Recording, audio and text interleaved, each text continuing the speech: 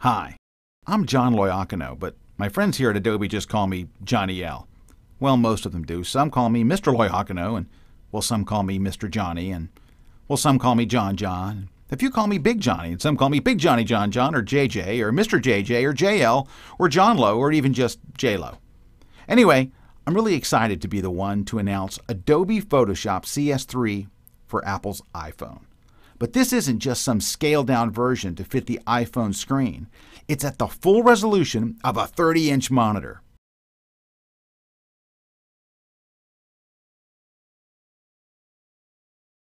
Here's the Photoshop CS3 toolbar on the iPhone. It's crisp, clear, and you can see exactly which tool you're choosing. Now let's scroll over for a quick retouch. So here we go. Okay, we're almost there. Just a little bit more. It's not long now. See? It's real Photoshop at its real size.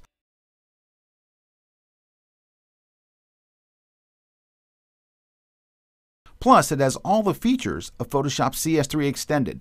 For example, let's zoom in on this red shirt. Now you can get in close and work really tight.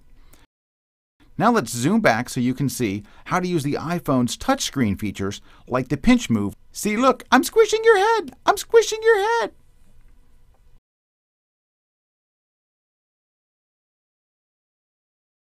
Also, we've done away with warning dialog boxes in Photoshop. Instead, Photoshop actually calls your iPhone and tells you the warning.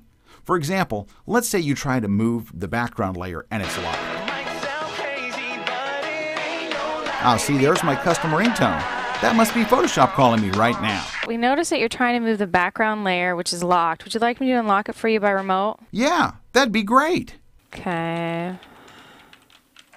All right, it's unlocked. Thanks.